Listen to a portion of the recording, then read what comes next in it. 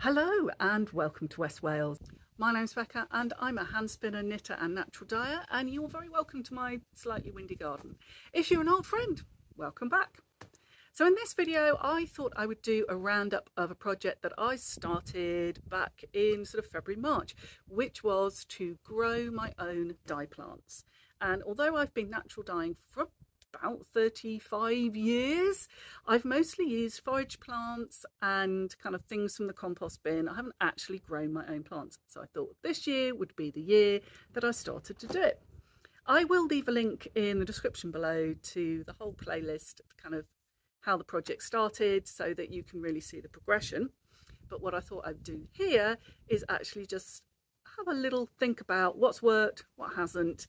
And I also have one last dye vat that I want to do with my Woad plants before I dig them up and plant some onions to overwinter. So when I started out, I decided that I was going to grow some calendula marigolds, which you sort of get a nice yellow from, some dyer's chamomile, which are good for yellows and also producing a green, some Woad for blue, some madder for red, and then I had a few other little bits and pieces. So I had some red onions to get a nice sort of rich rust red or rust sort of orange, and I had some devil's bit scabious to get another blue. And to cut a very long story short, the slugs ate some of them and some of them didn't work, and so really the ones that have been most successful have been the calendula, the Woad, and oh, weld. I didn't talk about weld either, did I? So weld, well, weld, which you get a yellow or a green from, but weld is a perennial plant and you actually take the dye from the second year's growth. And so they're still planted, they're still growing well, but I won't really see any results until next year with those.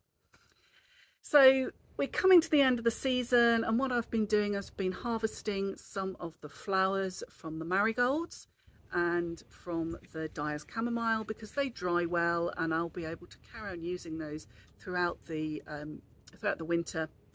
My dyes, I did a dye vat for the blue, and that was hard work but very successful, and I'll just drop in a picture of the dye, kind of the dyeing results, and you can have a look at the video, which again will be in the playlist, so you can have a look at that if you want to. And then madder, they failed to germinate, and I've done a bit more research, and really the best way to get madder plants is by propagating them from little plants like this, sort of 2-year-old plants, and you do root cuttings. I couldn't get any of these 2-year-old plants at the time when I was planning the garden because they had sold out, and really it's this time of the year where I've been able to just buy one more. And it has rather dawned on me that because you get the colour from 5-year-old roots, it's going to be a very long-term project, and I'm not going to get a lot of dye from this. So this is going to get potted up, and I'm going to sort of try and build up the stocks of that. In the meantime, over the winter, I will do some dyeing experiments with madder powder, which is widely available. And so although I won't have grown that dye, I will actually experiment with it. So when finally in 5 years time, oh my goodness, am I really talking about doing this for the next 5 years? In 5 years time, I'll be able to get successful results with my homegrown madder. Well, fingers crossed I will get successful results. So next experiment, and probably final experiment for this year, is going to be a yeast vat using Woad. And because you get the best blues from leaves that are harvested in July and August, it is likely that now we're in September, sorry, the dog's barking off stage. Now we're in September, the colours are not going to be so good, and I'm much more likely to sort of get greys or pinks or maybe some sort of lavender type colours. So this is my little patch of Woad, and I need 250 grams of leaves, which I think I've just about got for my next dye vat. And then these plants are going to come out I probably will leave one to go to seed to collect seed for the following year, but then these are going to come out and I'm going to grow something else in this spot because I don't want to have a problem with diseases. And you know, it's good gardening management to actually rotate your crops, and I have definitely been growing this as a crop.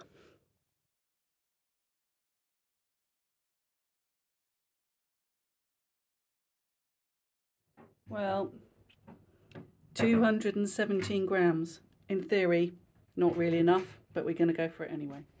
So the next stage is to cut up all the leaves. And, you know, don't have to do anything special, just literally a pair of scissors, cut them into bits.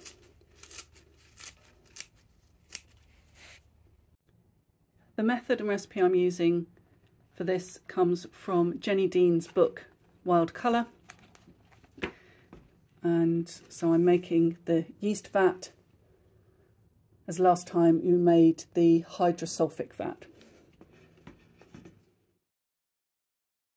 The next stage is to add boiling water, and I learnt from my last experience, and I'm doing this 1 litre at a time, and for 250 grams or thereabouts of leaves you need 9 litres of water.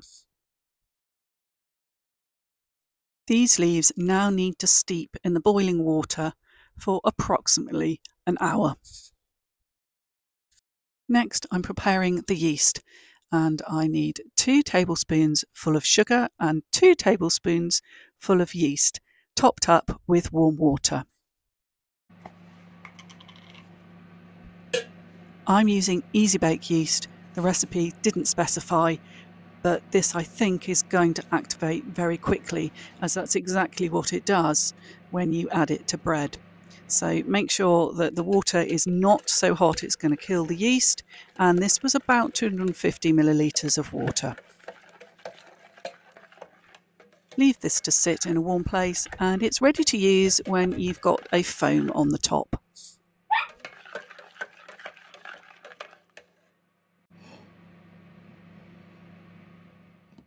The leaves have been steeping for about an hour, and we've got this lovely sherry colour. Need to now wait until the temperature reaches 120 degrees Fahrenheit, which is about 50 degrees centigrade. Then add 2 tablespoons full of washing soda. The method I'm using today says that you should leave the leaves of the woad actually in the dye bath. It's a little unusual because most dye vats you actually take the dye material out before you use it, but this is very clear, so I am leaving those leaves in the dye vat. I've let this cool a little bit more, so it's just about hot enough for me to put my finger in, so I can now add the yeast. And what I'm going for here is a change in the colour, and it should change to a sort of greeny yellow, which is obviously quite different from the sherry colour that we had. My book was saying this can take quite some time, even up to 48 hours. Well, I mean, I got a colour change pretty much instantly. I did let it sit for a little while to develop a little more, but I was satisfied that I'd got the required colour change fairly quickly. Today I'm going to be over dyeing some of the unsuccessful dye experiments I had earlier in the year on wool. Then I've got some viscose and I've tied that in a knot, and a little piece of cotton. So here is my vat, and I've just been soaking my various things I'm going to dye. So, moment of truth, I think this is kind of, is that greeny yellow? Well, it's currently, yeah, it's green. Okay, let's go for it.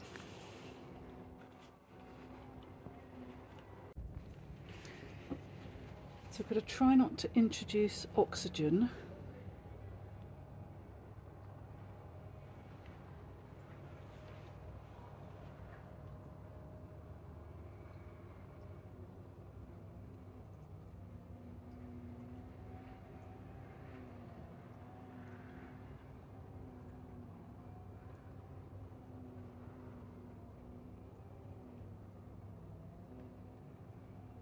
It's a bit full.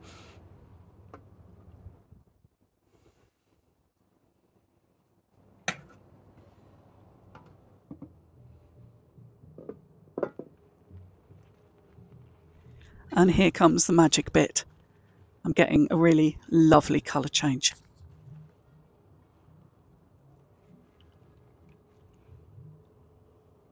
I'm just rinsing this out in clean water. Then I'm going to put it on my drying rack and let it sit in the air for about 45 minutes. If I want to get a stronger colour, I then repeat the process for as many times as I want to. In theory, the colour getting stronger each time I do the process. If this was a stronger dye vat, in other words, if I'd had more material, more dye material, then I probably would have got more of a colour change, but I'm pretty happy with the way this is looking. But you never really know until it's dry what it's going to look like.